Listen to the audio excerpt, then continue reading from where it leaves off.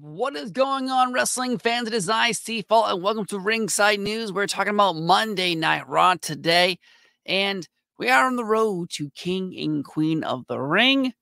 And these are great matches, but with tournaments, there are plenty of losers. But as you can see right there on the side of my screen there, technology has allowed us to present some fun little tweets from people.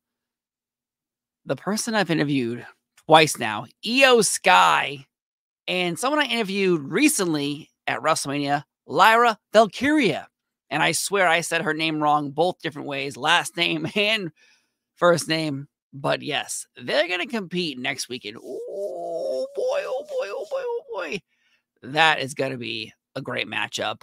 But again, as you can see, Shayna Baszler, who attacked Io before the match even started, I was a little sad that Shayna lost because Io Sky has been, women's champion for quite a long time.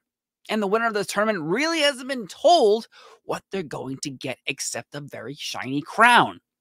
Are they going to get a championship match, say at Money in the Bank or SummerSlam?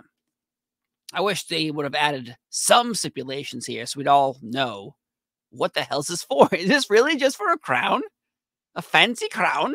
Oh, hello. Like that's fun for the concept, I guess, to look at it that way. But also, why not add more stakes, championship opportunities, Intercontinental title, U.S. Championship, World title, anything?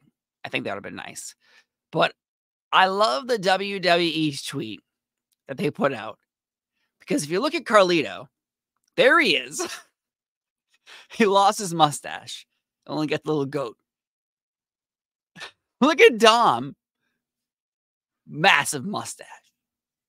So the WWE tweets out, so that's where Carlito's mustache went. I must say, whoever is in charge of the WWE's Twitter account is brilliant at jokes. Years ago, when they also ran the WWE Universe account, they were completely different. The Universe was like what the fans were thinking, so they retweet a bunch of fans all night long during Raw and NXT and SmackDown. They don't do that anymore. No. They're just accounts to promote, which I get, but I loved that tweet. And it seems again that Dominic keeps wanting to add members to Judgment Day. Was it Andrade, Santos, Carlito? Possibly, maybe Dom should just form his own group, his own LWO, because he keeps trying to bring in members, and they don't seem to work out. Only JD, I guess, has worked out, and he's not even on the t-shirt. But I love you, WWE social media, with your hilarious mustache jokes. This account right here, Hang 'em High. Probably have to pause this so I don't get in trouble. Hang 'em High is one of the most brilliant Twitter accounts that ever existed because every time someone either gets punched in the face or kicked hard or a big move happens, this account adds Sonic the Hedgehog rings to it. And this is no different, but except usually there's like 10 rings that fall. But I love the fact that Hang 'em High put one ring because backstage, as Liv Morgan is lipping off, Becky Lynch shows up and gives her a punch. Now, I think they were trying to recreate the moment with Becky Lynch and Dominic Mysterio on Raw weeks ago, where she leveled him with a punch. It was beautiful. I think they're trying to recreate it here, except it looked like either maybe Becky pulled her punch or she's supposed to only give her a little tap. I don't know, because I wasn't there in the planning of this segment, but it looked like a very flimsy punch, as in, a very quick one. Usually in wrestling, we follow through, we make big gestures, so there's nothing wrong with this punch, but I love that Hang 'em High, instead of putting 10 rings, put one little dinky ass ring, because that punch, I don't know. I don't know what it's supposed to be. I really don't know what it's supposed to be about. And this is, again, something that is bothering me about Chad Gable. Belittling the Alpha Academy, Tozawa, Maxine, Mr. Otis himself. Love the group. I love the development of Chad Gable, but he's heading into King and Queen of the Ring, and he has slapped Otis. He has belittled Tozawa out in the ring as well, injuring him in a place you don't want to be injured. And now he has a championship opportunity. It's him, Sami Zayn, Bronson Reed at King and Queen of the Ring. I'm excited for King and Queen of the Ring. I like this matchup, but two kind of thoughts here. Chad Gable either is going to win this matchup by when Sammy has the match won, you throw Sammy's out, he gets Bronson Reed, pins him. Or Bronson Reed has the match won on Sami Zayn, and Chad Gable throws out and wins the match.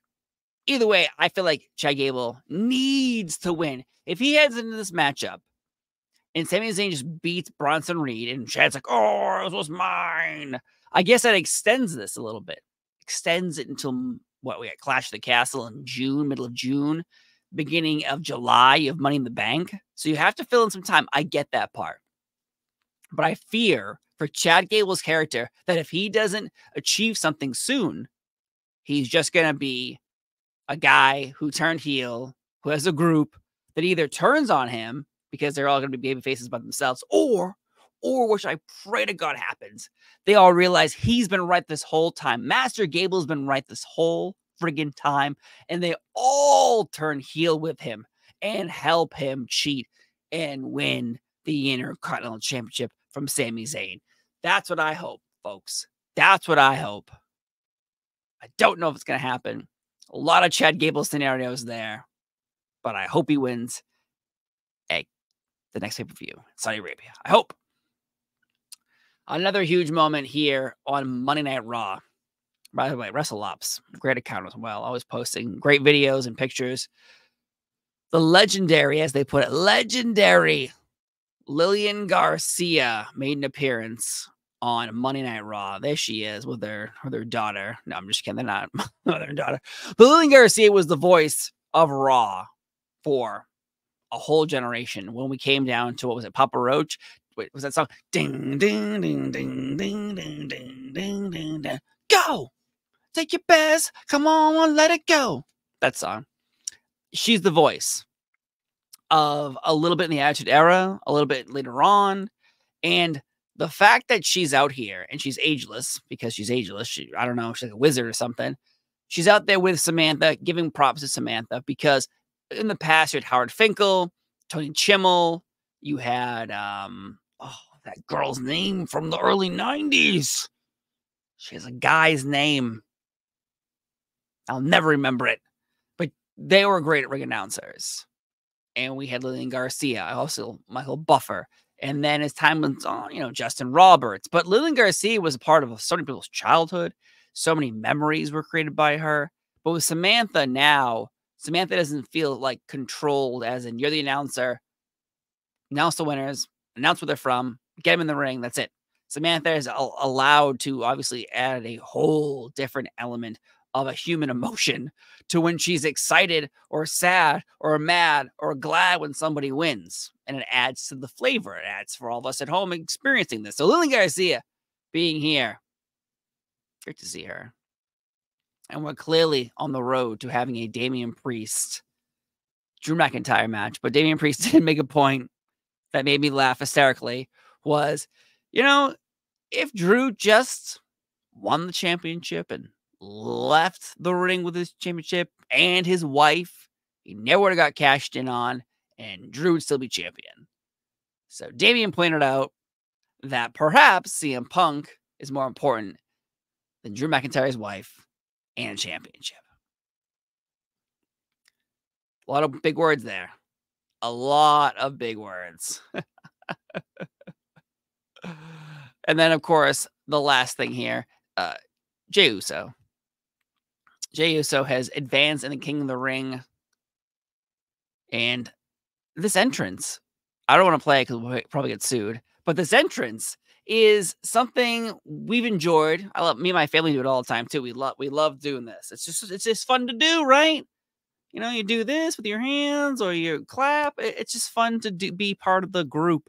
And Jey Uso, obviously in France, everyone's talking about that. But same time before that, he always had a great entrance. Royal Rumble. Go back to Chicago Survivor Series. He's on top of the War Games cage, and everyone's doing this. We were having a great time, and he was having a great time. Now they're trying to add lights to this thing. Let's see where this goes, because the production value of the WWE is obviously up. So adding more elements to anything is cool with me. 100% cool with me.